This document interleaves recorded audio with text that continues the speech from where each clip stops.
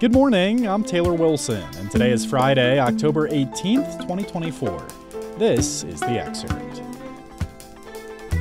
Today, what's next after the killing of Hamas leader Yahya Sinwar? Plus, we take a look at some long-shot Senate races, and the Texas Supreme Court has halted the execution of Robert Robertson. The Hezbollah militant group said earlier today it was moving to a new and escalating phase in its war against Israel after the killing of Hamas leader Yahya Sinwar. Israel said yesterday it killed Sinwar during a military operation in Gaza. The Hamas leader was regarded as a mastermind behind the militant group's attack on Israel last year. White House National Security Advisor Jake Sullivan, traveling with President Joe Biden to Germany, called the news of Sinwar's death a very significant day in the Middle East, and that Sinwar was an obstacle to efforts to secure a ceasefire and hostage release deal. But Israeli Prime Minister Benjamin Netanyahu said the war would go on until the hostages seized by Hamas militants were returned. The prospect of a wider conflict in the region has grown in recent weeks. Israel has launched a ground campaign in Lebanon, in addition to its campaign in Gaza, and is now planning a response to a missile attack carried out by Iran, an ally of Hamas and Lebanon's Hezbollah. The Iranian strikes came after Israel assassinated Hezbollah leader Hassan Nasrallah in an airstrike in Lebanon. Republicans are likely to retake the Senate in next month's election, but a few long-shot races could still shake things up. I spoke with USA Today Congress and campaigns reporter Riley Beggin for more. Riley, thanks for hopping on. Anytime. So, Riley, let's start with Texas. You write that it's really one of the Democrats' best chances at flipping a Senate seat in this election.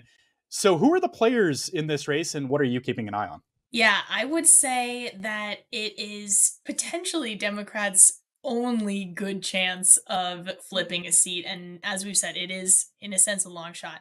This is Senator Ted Cruz, who many of the listeners will probably know. He's one of the most famous members of the Senate. He is a longtime vocal conservative, came in as a Tea Partier, and has maintained a pretty conservative presence in the Senate. And he is up against Colin Allred, who is a current congressman from Texas, a former NFL player, and someone who has been running pretty centrist on this race. He's talking about being tough on immigration while sort of saying he's going to be a protector of abortion rights as well, something that's really important to voters in this election. So I think it's going to be one to watch. It's certainly going to be tight, and it's potentially possible for Democrats to take it. Meanwhile, in Florida, I know there are some major state referendums on the ballot there. What role might those play in terms of voter turnout, and really what's at stake in this Senate race? Yeah, so here we have Senator Rick Scott, who is the former governor of Florida, also sort of a conservative leader in the Senate, and he is running against former Congresswoman Debbie Mucarsel-Powell. If she won, she'd be the first Latina to represent Florida in the U.S. Senate.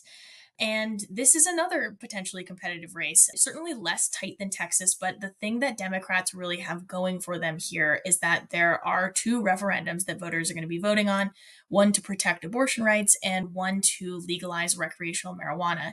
Two issues that certainly turn out Democrats in a race where turnout is going to matter a lot, could make a difference.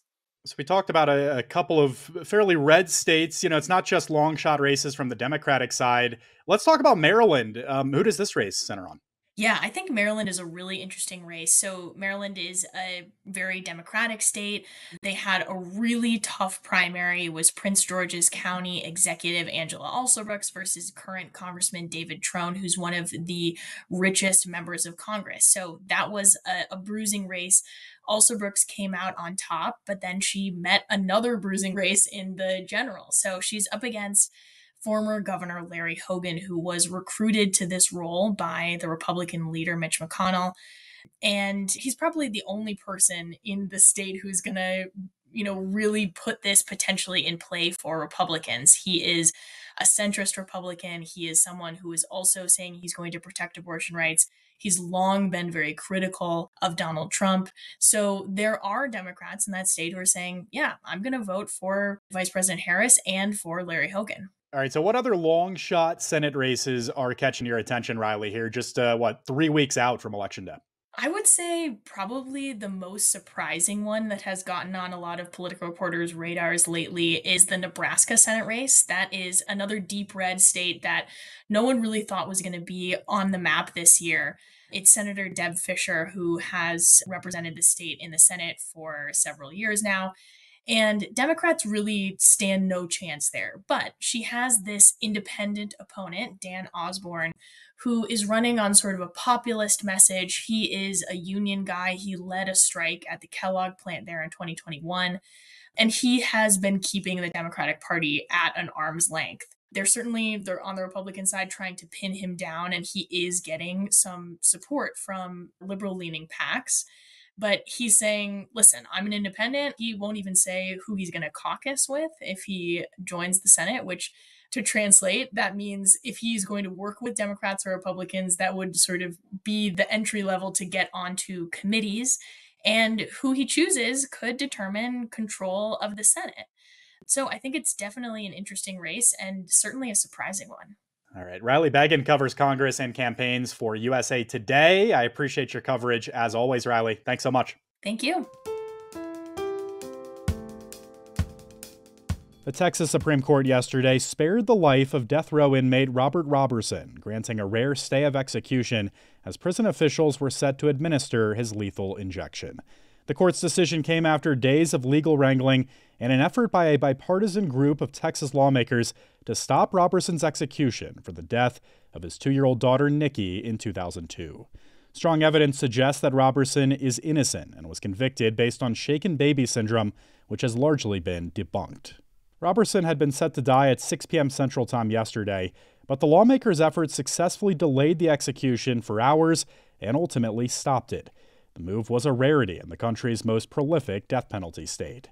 Roberson will likely testify before a Texas House committee on Monday. The committee is looking at the lawfulness of Roberson's conviction as it relates to Texas's so-called junk science law. The 2013 law allows people to challenge their convictions based on new scientific evidence. In Roberson's case, knowledge about shaken baby syndrome has changed significantly since the time of his arrest.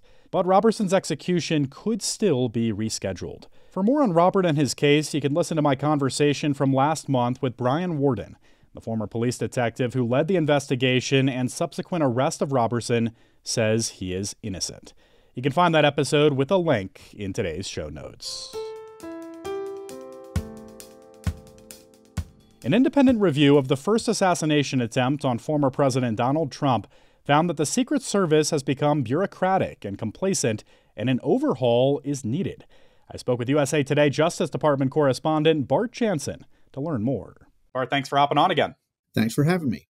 So, Bart, what did this review of the Secret Service's handling of the first Trump assassination attempt find? Well, this is the third report, at least, that's come out that's been just harshly critical of the Secret Service. The service itself has run an internal review, and a Senate panel has issued a report, just an interim report. They're still going to do more work.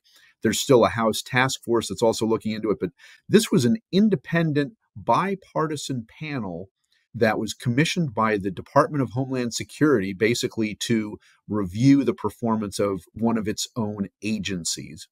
It was a 4-person bipartisan panel. Former Department of Homeland Security Secretary Janet Napolitano, Francis Townsend, who was a Homeland Security advisor to George W. Bush, Mark Phillip, a former federal judge, and David Mitchell, who's a longtime police official in Maryland and Delaware. And what it found was, disappointing. It said the Secret Service has become bureaucratic, complacent, static, even as risks have multiplied and technology has evolved. The threats are getting worse and they're not keeping pace. And another phrase in the report was that the Secret Service must be the world's leading governmental protective organization.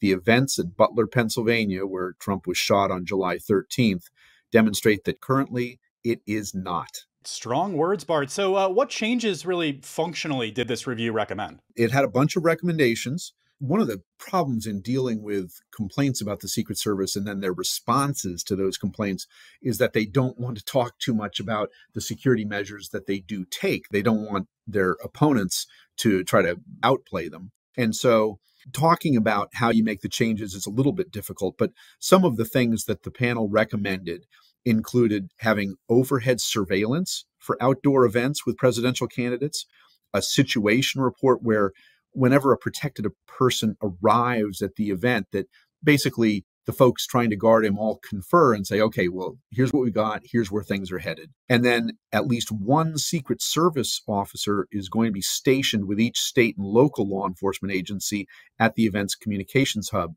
A couple of the complaints in the Secret Service's own review of its own performance were that they'd set up two sort of communications commands in Butler. So the local folks were all gathered in one area and the Secret Service in another.